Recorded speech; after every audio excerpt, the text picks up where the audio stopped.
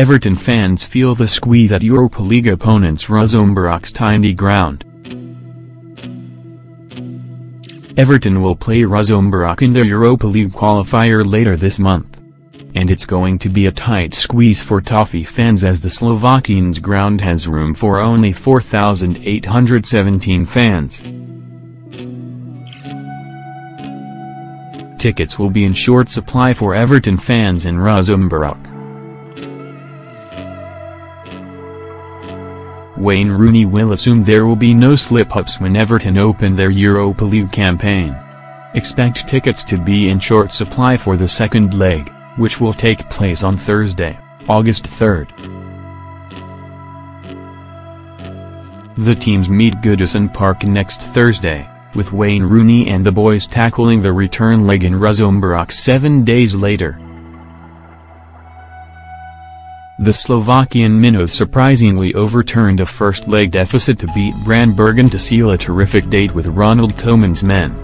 They won 2-0 in Norway to secure a 2-1 aggregate victory. Ruzomberok get their new league campaign underway on Sunday, traveling to Zlatomírs.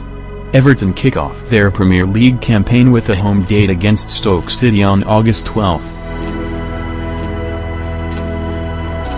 The Blues have never met Ruzomberok, which is in the north of Slovakia close to the borders with Poland and the Czech Republic. Ronald Koeman will bid to win only Everton's second European trophy. Jordan Pickford is set for club debut in European football.